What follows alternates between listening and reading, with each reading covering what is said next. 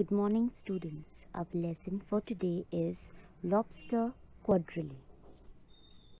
Born Charles Lutwidge Dodson, the writer known as Lewis Carroll was a Renaissance man of the Victorian era. He was an accomplished mathematician, poet, philosopher, inventor, and photographer in the art form's earliest days. Yet most of us know him best as a children's author because of Alice and her adventures through the Tea of Wonderland.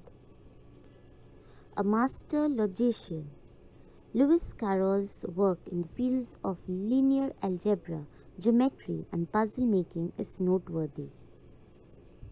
Beginning in his mid-20s and continuing for over 2 decades, Lewis Carroll created over 3,000 photographic images, including portraits of friends and notable figures like Alfred, Lord Tennyson, landscapes and stills of skeletons, dolls, statues, paintings, and more. Some of his notable works are Alice's Adventures in Wonderland, Through the Looking Glass, The Hunting of a Snark, Jabberwocky, Curiosa Mathematica Part 1 and 2, and The Principles of Parliamentary Representation. This poem is actually a song which the Mock Turtle sings to Alice as he dances with the Gryphon in Alice in Wonderland. These two are the characters in the story Alice and the Wonderland. Thus, the poem is also referred to as the Mock Turtle's Song. The poem was taught to the turtle by his teacher Tortoise.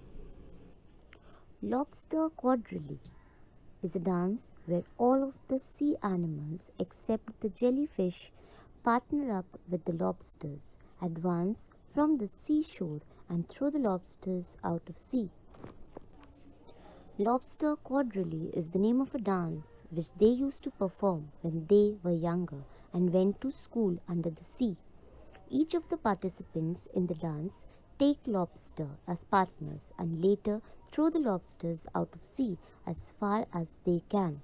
Although they have no lobsters with which to perform the dance, the Gryphon and the Mock Turtle attempt to demonstrate it to Alice while the Mock Turtle sings the poem. The poem describes a conversation between a whiting and a sea snail.